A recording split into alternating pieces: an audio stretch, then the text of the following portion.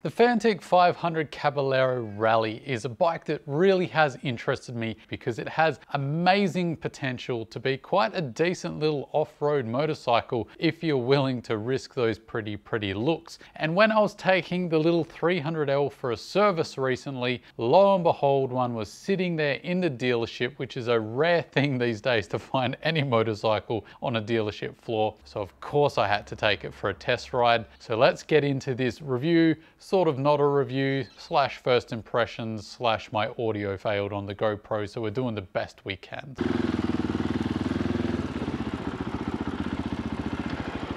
So let's start with the basic specs and then I'll break it down into a little more detail in some subsections. We're talking about a single cylinder motorcycle here. It's 450cc's EFI, liquid cooled, pumping out 40 horsepower and 43 Newton meters of torque. Bike has 200 millimeters of suspension travel front and rear, and it also has adjustability for preload and dampening. It has bi-bree brakes front and rear, which is a subsidiary of Brembo. The front is 320 millimeters and it's a single disc. It also has switchable ABS, a 1917 spoke wheel setup, an 860 millimeter seat height. It's 150 kilograms dry, which is pretty damn light for a street-based motorcycle, but you factor in that 12-liter tank and other fluids, I would say that this is in the mid 160s as far as wet weight goes. And finally, the price of this bike is roughly $14,500 Australian.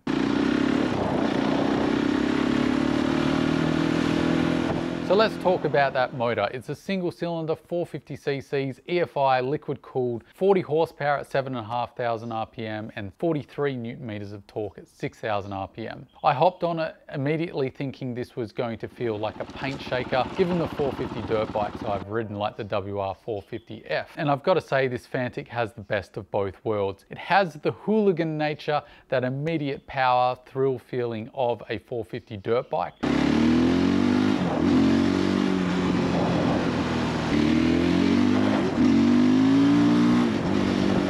Has the smoothness of a road bike, so they've really made this bike quite smooth for a single cylinder. Of course, this is nowhere near as smooth as a twin or a 4-cylinder bike, but for a single cylinder I was really surprised. You've got enough power down low, but it still has plenty to give you as you rev it up. So it was quite an engaging bike to ride, quite a lot of great characteristics for commuting as well as for that off-road scenario if you were going to take it into the dirt.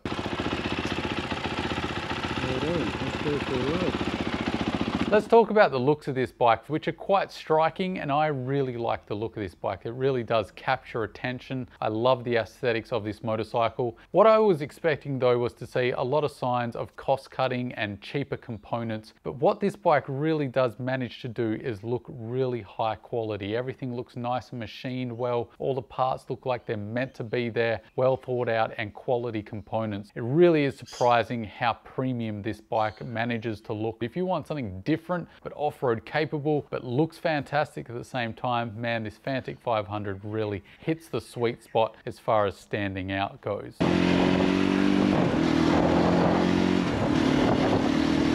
Let's talk about comfort, as often motorcycle manufacturers will sacrifice comfort for aesthetics, particularly in this Scrambler market. But I'm happy to say that this is a surprisingly comfortable bike. I think that mostly comes from the fact that they've tried to keep that standard riding position, but also because of its off-road focus, it very much feels like a dual sport or an adventure bike or even an enduro bike in its upright seating position with a slight tilt forward. Your legs are at 90 degrees, so it is a very familiar place. So the bars are nice and wide at that perfect height. They're not too tall, not too low. The seat felt reasonably comfortable to me. It didn't strike me as super comfortable or super uncomfortable, but I did have quite a short time on this bike. The jury is out whether on a long ride you'll get a numb bum from this bike.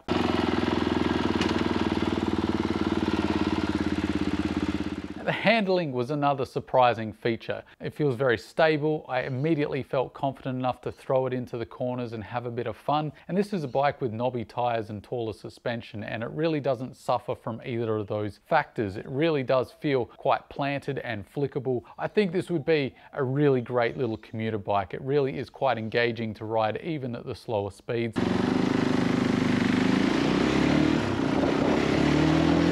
Up front, you've got 43mm forks. You've got 200mm of travel on both ends on this motorcycle. Again, this does have an off-road focus. You've also got fully adjustable settings for preload and dampening on this suspension, so you've got a fair amount of adjustability as well. And my impression was that the suspension is set up nicely. It is firm enough to take the big hit, but it will be plush enough that if you do go over a speed bump or hit a pothole, your fillings aren't going to fall out of your face.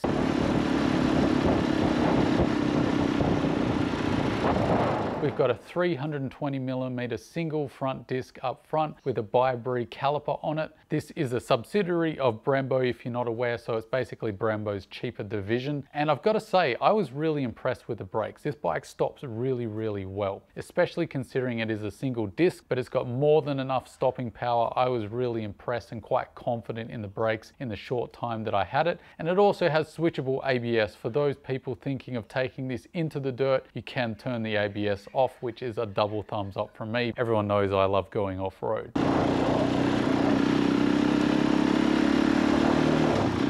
These little peanut tanks, they look really great on scramblers and make the aesthetics just look top notch. But as far as actually off-road riding and turning this into some kind of subtle adventure bike that still looks fantastic, 12 litres isn't going to cut it. You're really not going to get very far at all. I would have loved to have seen that push to maybe 15 litres. The switch gear for the indicator just makes no sense at all. Just so you know, with the indicators on these, you may manually have to turn them back to turn them off. Most bikes, you flick it to whichever direction you want the indicator to go, and then you just press it in and it cancels the indicator, not the Fantic 500 Rally. No, when you flick it on, you have to then flick it back into the middle setting for it to turn back off. So I found myself fiddling around trying to turn it off and turning the indicators on both ways. It really isn't very intuitive at all. Not a deal breaker, but it certainly would get annoying. Another gripe that I have that really isn't unique to the Fantic 500 is the exhaust heat off this bike. It wasn't too extreme down near where my feet are on the pegs. That wasn't too bad, but what I did experience is quite a lot of heat coming off the rear exhaust pipes onto the back of my thigh. Now it's fairly cool here at the moment, at least for Australian standards, but it was cooking my leg a little bit. So I would be worried if you're riding this bike in summer. Possibly getting some more free-flowing aftermarket pipes would probably remedy that situation. But the other thing I didn't like as well, they kind of went with aesthetics over functionality with the exhaust guards. They really don't protect bags from sitting on the pipes. I had a bag slung across my shoulders and it sat on the pipe and the heat shield didn't keep it off the pipe. And the final gripe I have is that this is a bike that really can do off-road riding if you wanted to, but I just don't have the bank account or the willingness to take a bike that looks that good and ruin it off-road.